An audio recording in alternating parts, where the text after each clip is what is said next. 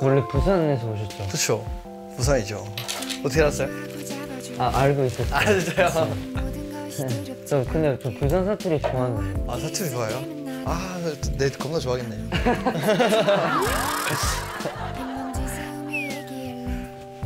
팔 어떻게 된 거예요? 아, 이게 연습하다가 좀 내가 잘못해가지고. 아, 근데 괜찮아요, 이거.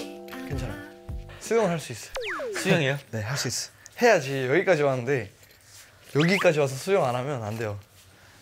해야 돼. Let's get it. 야, 아니 성우 형이랑 같은 MC 하니까. 네, 맞아요. 역시 그래가지고 얘기를 들었는데. 안녕하세요. 쇼음악 중심의 MC 홍성우 마크입니다. 이래야 쇼쇼쇼. 성우 형한테 말해야겠다.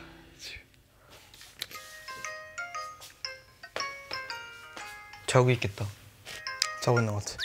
받았는데? 형? 여보세요? 형, 저 보여요? 내가 보여주고 싶은 사람 있어. 형 숙소 오죠? 나 이불박, 네, 이불박 촬영하는데 룸메이트가 누군지 알아요? 누구야? 못 알아보는데? 뭐야? 형! 너 왜 거기? 형! 야, 너 왜 말 안 했어? 아, 나 그때는 나도 몰랐어요. 나도 그러면 나도 출연시켜 주시지. 빨리 형보다 더 친해질게. 저도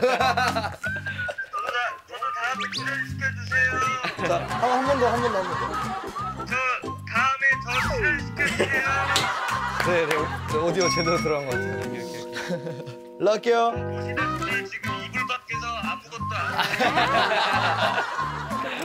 해. 역시.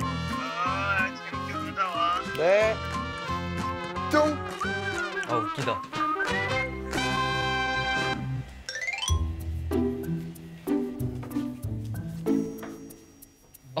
옷 다 갈아입었네요. 선물 주려고. 우와, 뭐야? 아니, 가져온 거야, 선물 주려고. 감사합니다. 네, 뭐예요? 조금 묶어서 가져온 거야. 진짜로요? 와, 진짜요? 진짜로? 우와. 이렇게 내려온 가운데. 진짜로? 이따 입을게요. 우리 밤에 이거 입을게요. 그래서 그거를 생각하고. 아, 진짜. 와, 진짜 센스. 진짜. 와, 나도 준비했는데. 진짜 이거 좀 어설프긴 하지만 이 노끈으로 한번 묶어봤어. 감사합니다. 와. 용준용 씨. 네. 저분한테도 좀 몰래 드리고 오려고.